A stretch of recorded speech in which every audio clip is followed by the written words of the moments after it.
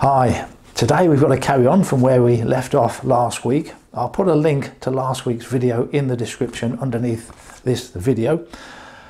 We were talking about making the decision between going to Sony completely or whether I'm going to continue as an Olympus user or OM Digital Solutions user. I've had the one Sony camera body, the A1, and one lens for 10-11 months now. Most of my gear is still Olympus. It's very difficult to use the two systems side by side. Modern cameras are very complicated and you're never going to become familiar with one camera when you're trying to use the two different systems. So I'm very keen to go back to just using one system. I've been stuck in this situation of using the two because the autofocus on the Sony A1 is just so good, whereas the bird eye tracking on the Olympus M1X for birds in flight is hopeless. It's a non-starter. Doesn't even begin to autofocus on a flying bird. The Sony can be, well, almost 100% success rate with flying birds at times. It's absolutely wonderful. Now there's only two things I'm interested in this new OM1 camera, and that's no blackout in the viewfinder, and that's a given because it tells us that in the press release, so that's okay, I've got that. And then secondly, whether the autofocus is in the same ballpark as the Sony. If it is, then I'm more likely to go down the Olympus route. I didn't want to start discussing all the other pros and cons of both systems. There's a long list and they've both got their advantages and disadvantages. I'm just interested in those two features, no blackout, autofocus being as good. And the thing that least interests me is image quality, because I'm very happy with the image quality I'm getting from Micro Four Thirds. I can't tell them apart when I'm processing the pictures. I'm not aware of which is which, and I wasn't when I swapped from Canon to Olympus. I did my test then, I was quite happy with the quality, and then I loaded 10 pictures up onto a web page and invited people to go and have a look and see if they could tell which ones were taken with the Sony and which with the Olympus. So today we're just finishing that off. I'll give you the results. I'll put these in the description under the video as well, so you haven't got to come back to the video to look at it. But the Sony pictures were taken with the pictures have all got letters, so it's B, E, F, G and H. Now, as of Wednesday evening, which is when the last time I've got to look at it, because it's now Thursday, I'm filming and editing this film on a Thursday, Friday's tied up. So as of Wednesday evening, there were 1,224 people went to the website to look. There were 173 comments under the YouTube video. There were 39 people had a go at saying which picture was taken with which camera, and amazingly, 6 of them got it right.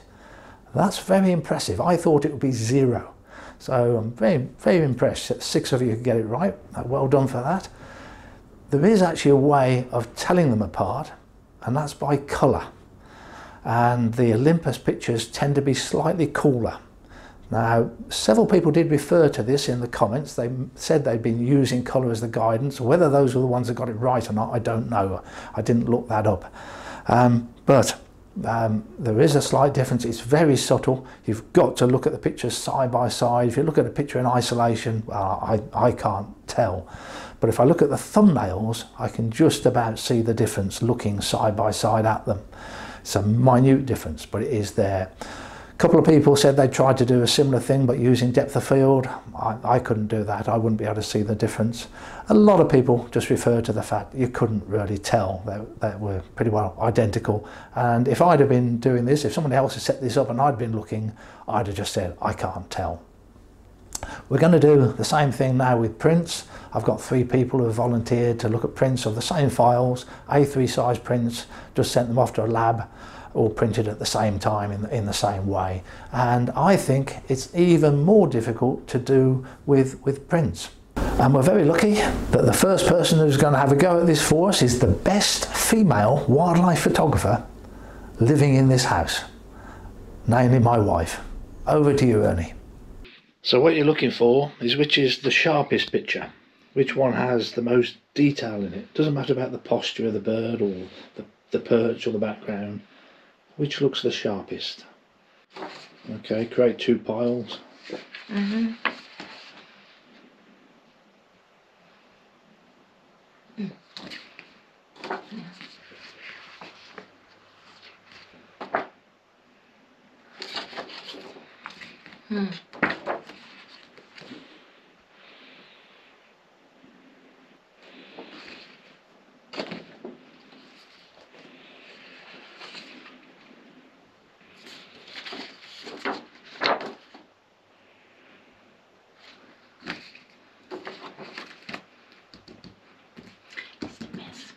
Okay, thank you.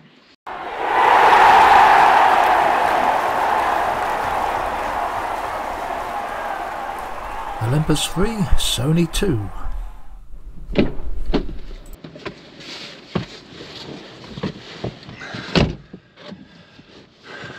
Okay, my wife is not a photographer, definitely a layperson, but sometimes it can be useful to have the opinion of someone who's not an expert, who's just looking at it from a normal eye.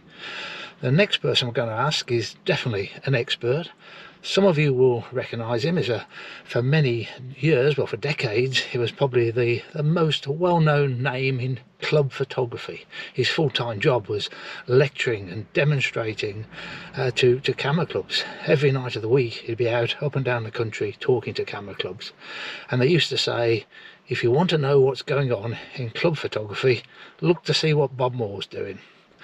And when I put in for my associateship of the Royal Photographic Society, followed by my fellowship, it's a good idea to have someone else look at the panel you're thinking of putting in, to see what they think. They look at it differently to you do. And there was only one person's opinion that I was interested in, so we're going to go and see him. So there should be 5 of each? Yeah.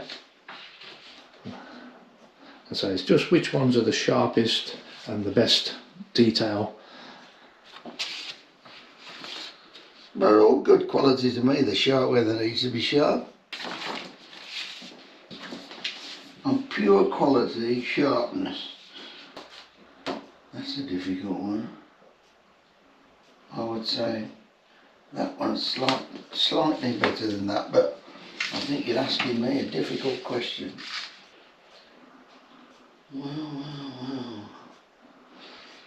Well, they're both pretty good, but I would say that one's slightly better than that. Almost impossible to see any difference.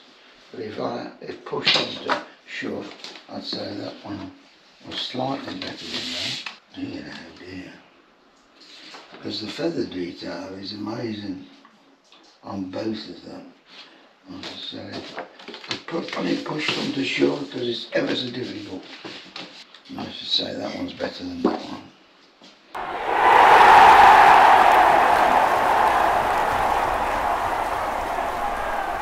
Olympus 2, Sony 3. So now we're going to try my friend Peter Priest, who I've done a lot of photography with over the last 20-30 odd years. We work on the same estate, and he's also done a lot of judging and talking to camera clubs. Quality wise,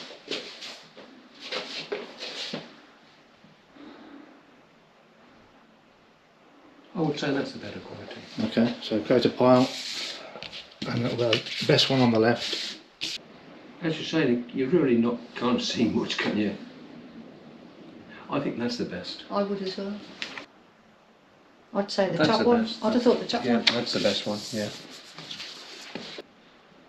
Are these the best ones here, or that one? Yeah, this one? I think that's the best. That's the best one. That's the best. Yeah. But that's, really, you're splitting hairs, aren't you? I'd say the top one was better. And I think that's the best one as well.